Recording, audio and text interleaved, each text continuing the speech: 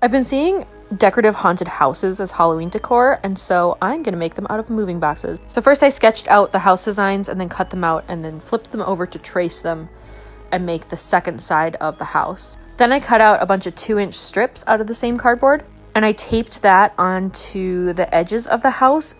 And every time there was a corner, I would just bend the cardboard in that spot and continue wrapping it around the whole house. Again, I'm using blue tape because it's what I have and it matches the texture. And then I taped the back panel onto that as well and got to painting. So I did a base coat of black and it ended up taking 2 coats for this one.